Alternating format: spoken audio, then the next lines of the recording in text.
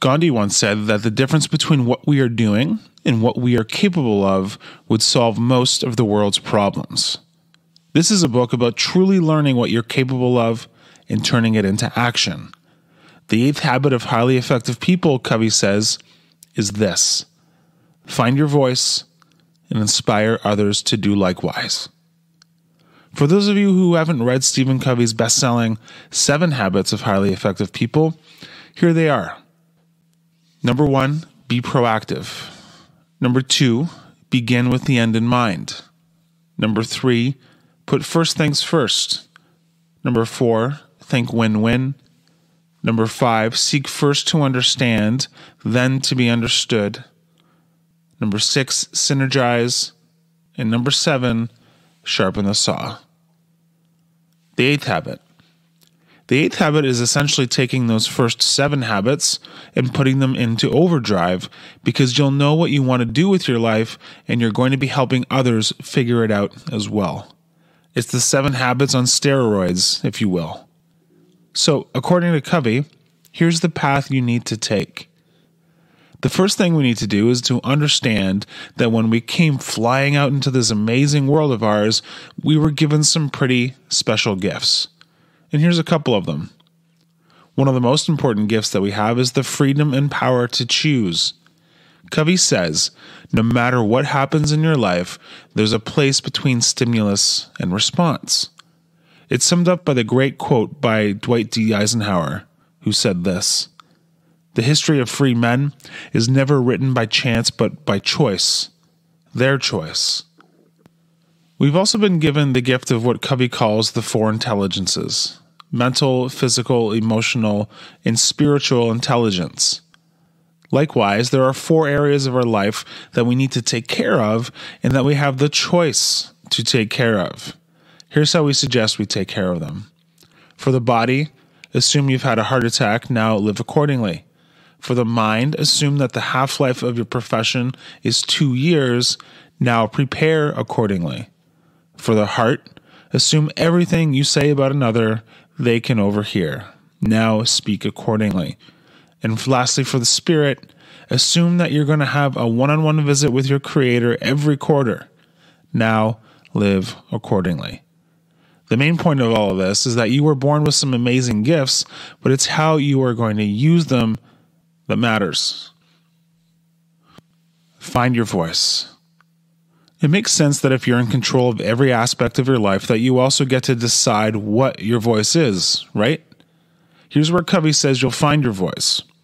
When you engage in work that taps your talent and fuels your passion, that rises out of a great need in the world that you feel drawn by conscience to meet, therein lies your voice, your calling, your soul's code. It's such a simple formula, but it's so very profound. You certainly aren't going to figure it out today or maybe not even this year, but that's the formula. So struggle with it, debate with yourself, ask others for help.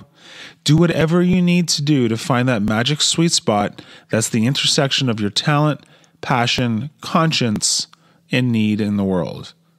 And for those of you who are thinking that you're too old for this stuff, Colonel Sanders didn't find his voice until he was 65 years old.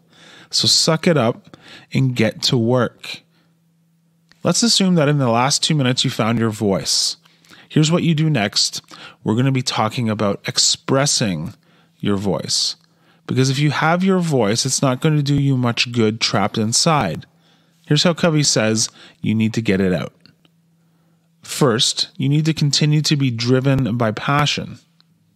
We're governed by some natural laws in this world, and one of those laws is that you're going to have to put in the time if you want to make a difference. Malcolm Gladwell will tell you that it takes at least 10,000 hours to truly become an expert at something. Have you ever seen anybody invest 10,000 hours in something they aren't passionate about? Second, you need to have a vision. All things are created twice in this world, first in your mind and then out in the physical world. So you need to have a vision of how your personal voice is going to affect change in the world and how it's going to be brought to life. Third, you need to have discipline. Even though you have a vision that you're passionate about, there are going to be times when life conspires to suck the life out of you.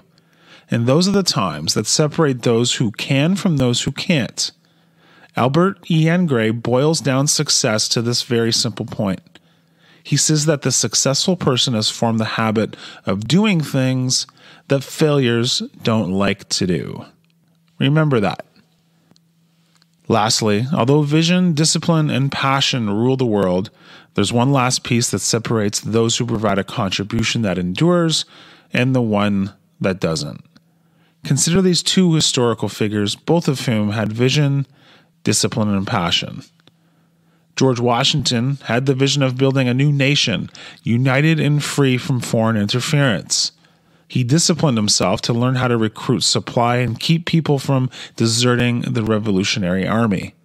Angered by discrimination against colonial military officers, British land policies, and restriction on U.S. expansion, Washington was passionate about the cause of liberty.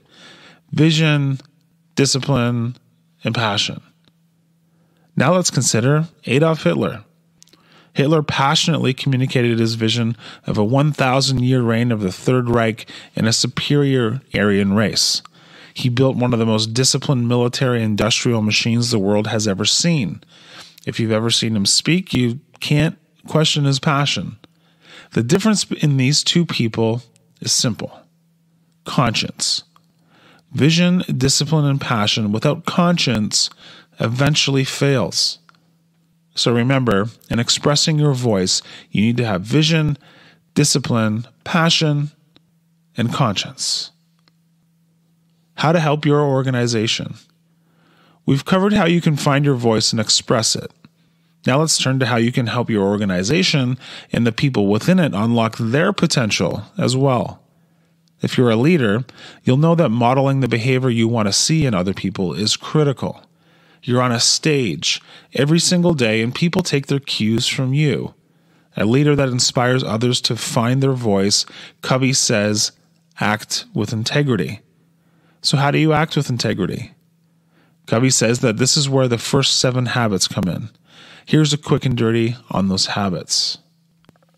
The first 3 habits can be summarized simply as a 4-word expression. Make and keep promises. The ability to make a promise is being proactive. The content of the promise is beginning with the end in mind, and keeping the promise is putting first things first. The next 3 habits can be summarized in a short phrase as well. Involve people in the problem and work out the solution together. This requires mutual respect, which is win-win, mutual understanding, which is seek first to understand, then to be understood, and lastly, creative cooperation, which is synergizing.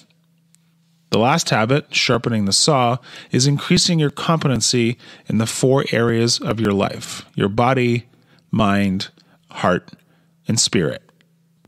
The other big thing you can do to be a role model to those around you is to build trust. You can do that in 2 simple but very powerful ways. First, you turn trust into a verb.